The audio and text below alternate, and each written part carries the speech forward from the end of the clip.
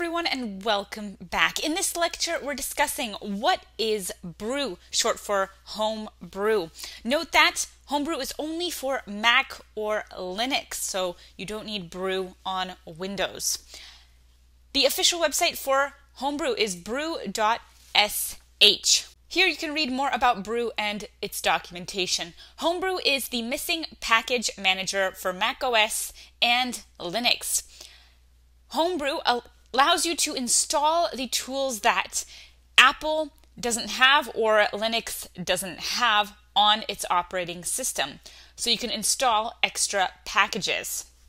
You can install files with Homebrew, install tools with Homebrew, like Git. So Homebrew is a very popular package that is used to install other packages quite easily for Mac or Linux. So that is the official Brew webpage. Brew is the easiest and most flexible way to install the UNIX tools that Apple didn't include with macOS and that Linux doesn't include by default. You can also install software not packaged for Linux without requiring sudo. To read more about the installation, you can go to docs.brew.sh/installation. This is the official website for Homebrew, and it discusses requirements and installation details.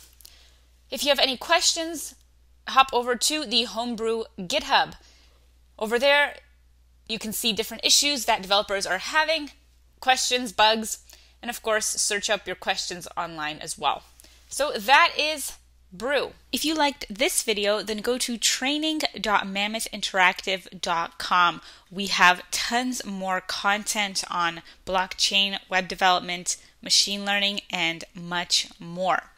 We also have a membership for just $19 a month where you can get access to our 372 course bundle and counting.